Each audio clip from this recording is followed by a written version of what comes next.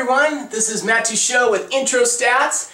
We're going to continue our discussion now on how to calculate confidence intervals. So last time we were talking about the idea of a confidence interval. We said that it was two numbers that we think the population parameter might be in between. So we're trying to figure out a population parameter and see if it's in between.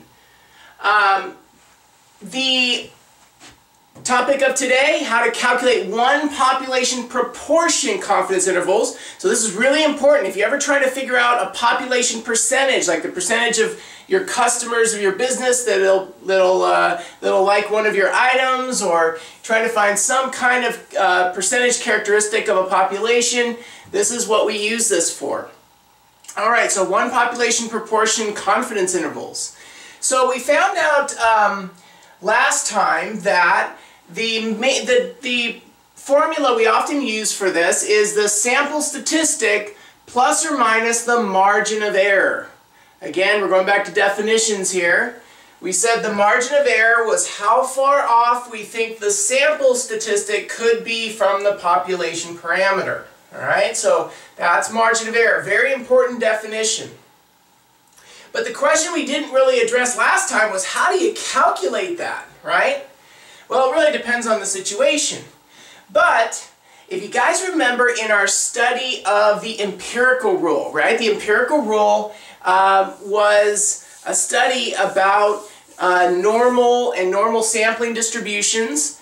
And we started looking at this idea that if you look at a standard normal curve, about 2 standard deviations away is 95%. So if you go 2 standard deviations above and 2 standard deviations below, then you get about the middle 95%. And it made sense that if you're looking for the middle 95% with some kind of situation where you have a normal sampling distribution, you might want to go with 2 standard errors away. That's kind of where that came from. So one formula that got adapted really quick was this formula, sample statistic plus or minus 2 times the standard error. So remember, we said standard error was the standard deviation of the sampling distribution, but 2 standard errors would be about the margin of error. And some people still use that formula as sort of a shortcut, easy formula for a margin of error, 2 times the standard error.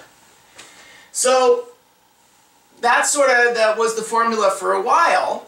But if you think about the number 2 is how many standard errors away we need to be, right? Empirical rule says it's about 2 for 95%. Okay. Well, the number of standard errors is really a z-score, right? We talked about how z-scores are z-scores have this idea of how many standard errors away. So this 2, in a sense, could be thought of as a z-score. So the formula kind of adapted to z-score times the standard error. And now we can use the z-score for 95% or 90% or 99% when we're calculating our confidence interval. In other words, this z-score can change.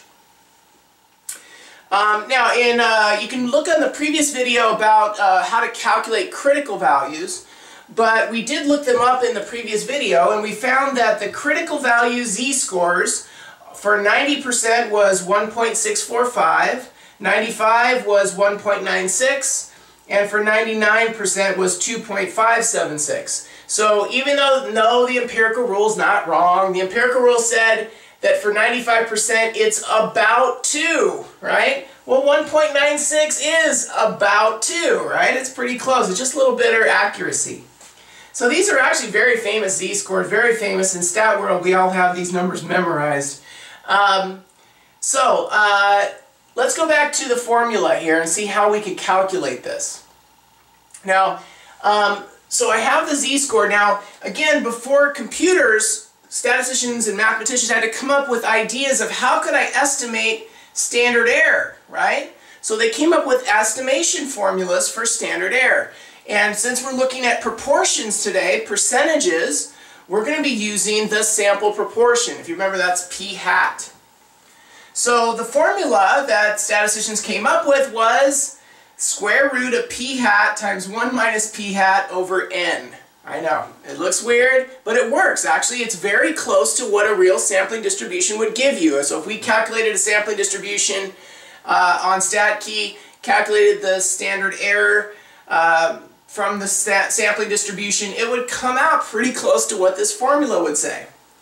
So this became the sort of standard formula that most computer programs, if you click one population proportion confidence interval, this is the formula they're pre-programmed to actually calculate for you. They'll put in the z-score, they'll calculate p-hat, and they'll put it in. Usually you just need the amount of successes out of the total number of trials, and then they'll calculate this for you. But I'm going to go ahead and calculate this. Now, I'm going to do an example here. Now, again, this is not something that you do in real life. For the most part, we always have computers do this. This is more about just understanding what is the computer doing, right? So again, this doesn't mean I want you calculating like this all the time. I want you to get comfortable using technology to calculate. So let's look at an example. So we're going to look at this example here. We have a sample of COC Stat students from the Canyon Country campus. And we had a total of 108 in the sample, and 4 of them smoked cigarettes. And my question was, well, what percentage of Canyon Country students actually smoke cigarettes? Well, again, I could calculate the sample proportion. Well, let's do that. 4 divided by 108 is about 0.037. But does that mean that the population percentage is 0.037? I hope you said no, right? Remember our discussion last time when we introduced confidence intervals is this number is going to be off from the population percentage. There's going to be a margin of error with this, right? So we know that 0.037 is probably not the actual population percentage. So what could the population percentage be? That's the big question, and that's what the confidence interval is going to answer for us. So all I'm going to do is sort of plug in these numbers. I got p-hat was 0.037.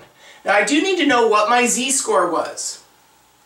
My critical value z-score for 90% confidence, where we looked these up with StatKey, 90% was 1.645. By the way, the plus or minus kind of connects with this plus or minus in the formula here. So you can really just put in 1.645. The plus or minus is taken care of in the formula. So I'm replacing this z with 1.645, the p-hat with 0.037, the n is the sample size, so 108 people, and there's my p-hat. Now it's just a matter of crunching some numbers.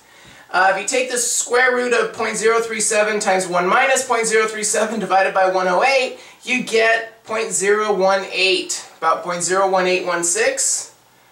Okay, that is the standard error. What I always like to do when I'm doing stuff like this is I like to know what was the standard error.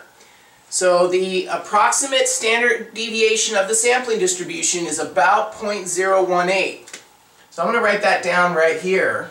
By the way, that would be about 1.8% if I was thinking about it as a percentage. Okay? All right. Now, I'm going to go ahead and multiply 1.645 times the standard error, and that's going to give me the estimate of the margin of error. Okay, so really the most important formula up here right now is really this idea that it's the sample statistic plus or minus the z-score times the standard error. That's sort of the critical value times the standard error. That's probably the more important formula up here, so you have the idea in your head about how is this calculated and what is the computer doing. Alright, so if we multiply these together, we get the margin of error right here, 0.030. So I like to make a note of that. The margin of error in this case was 0.030. So we have roughly about a 3% margin of error in this case.